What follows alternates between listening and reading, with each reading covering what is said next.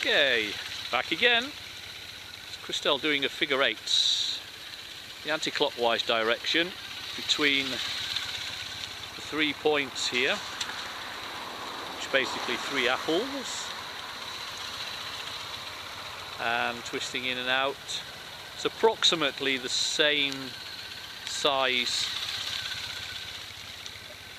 course as will be set out for the driving test, and she's doing pretty well. This is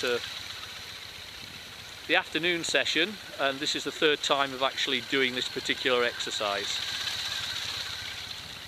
It seems to be handling the Boneville quite well, but another half a day on this and it'll be okay. We're with the driving instructor later on, so back later.